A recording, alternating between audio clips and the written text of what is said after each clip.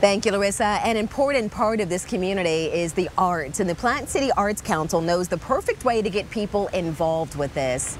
If you take a quick walk around downtown, you will notice some interesting sculptures. These are hand-picked and they're brought to the area every year, a welcome site for visitors to take selfies and for guests to enjoy.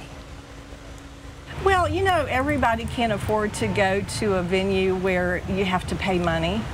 And what we feel and are so proud that we can do is actually promote it, you know, where everybody can afford it. And that's why this open air exhibit is so important to us. The sculptures are just a small part of what the Arts Council does here in Plant City. They also host an annual tour of homes called Home for the Holidays and a chili cook-off to support the culinary arts. The Arts Council also gives away 4 $1,000 scholarships every year. You can read more about their efforts on abcactionnews.com/Plant City.